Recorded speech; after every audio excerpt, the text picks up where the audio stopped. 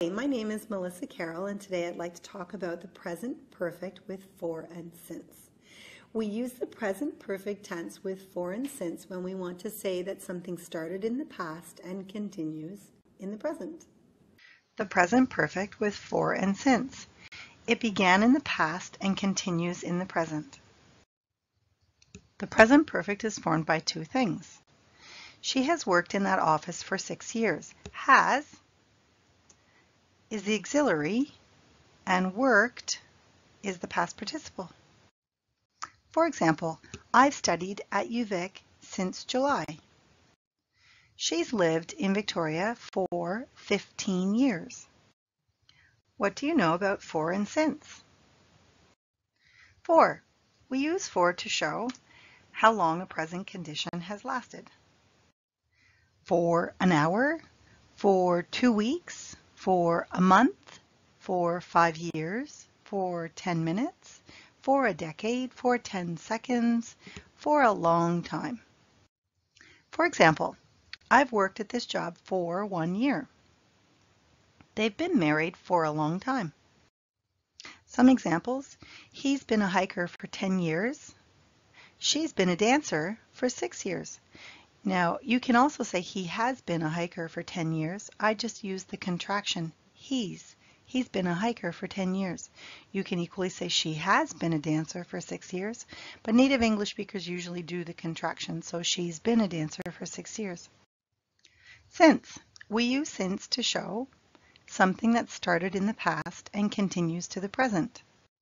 Since 9 o'clock, since April 4th, since 2001, since 12:30, since I came to Victoria, since Christmas, since last weekend, since a month ago, etc. For example, I've been a teacher since 2010. Examples: they have won 3 gold medals since 2008. You could also say they've won 3 gold medals since 2008. They've been famous skaters since they won gold. He's played soccer every summer since 1995. I've loved soccer ever since I was a kid. Compare since with for. Here we have 4 sentences. 2 of them are very similar, and I want you to decide which blank goes with since and which one with for.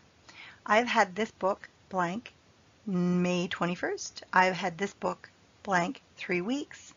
I've been in Victoria blank 2006. I've been in Victoria blank 2 days. Yeah, I have had this book since May 21st because that's a very specific time. I've had this book for 3 weeks, which is a duration of time, a length of time.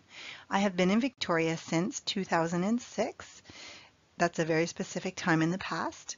I have been in Victoria for 2 days. That's a duration of time or a length of time. Pop quiz. For or since. She has worked as a secretary blank 1991. They've been married blank a few years. They've lived in Victoria blank a long time. He's written 5 books blank I met him. Yeah, she has worked as a secretary since 1991. They've been married for a few years. They have lived in Victoria for a long time, and he's written 5 books since I met him. How about a few more?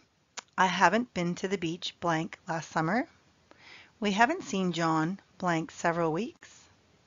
Has she studied hard blank yesterday? I haven't been to the beach since last summer. We haven't seen John for several weeks. Has she studied hard since yesterday?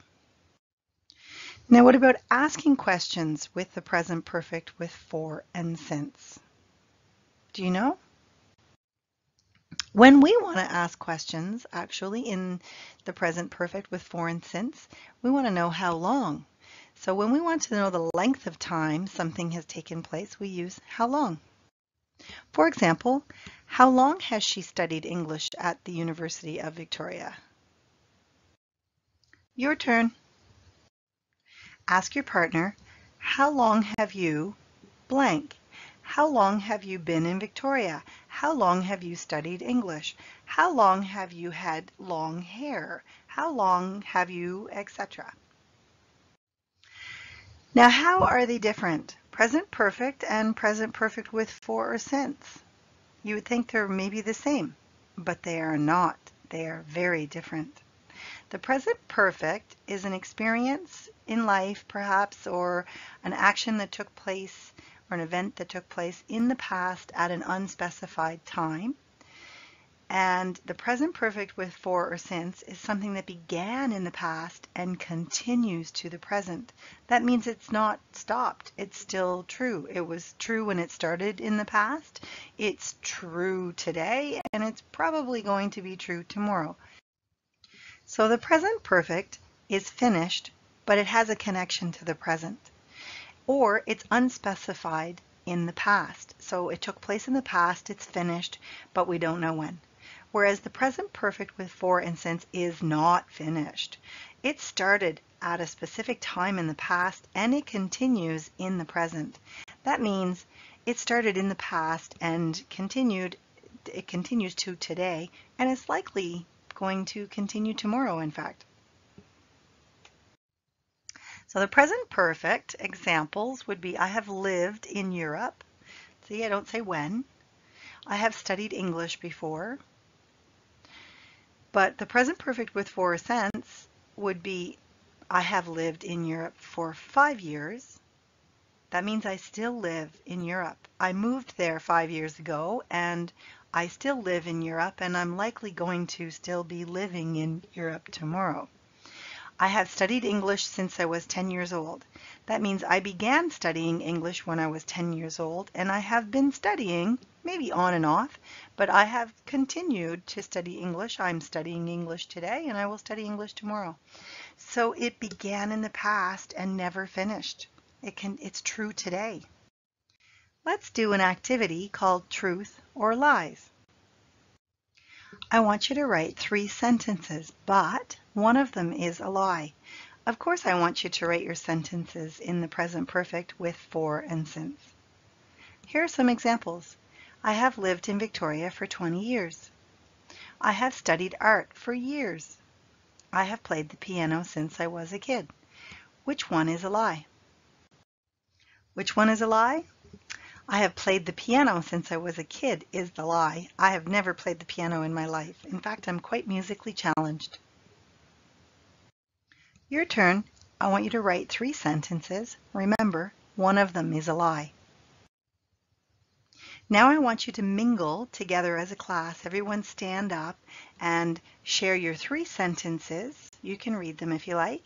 And then ask the question, which one is the lie? And then everyone guesses which one they think is the lie. Don't forget to review. The end.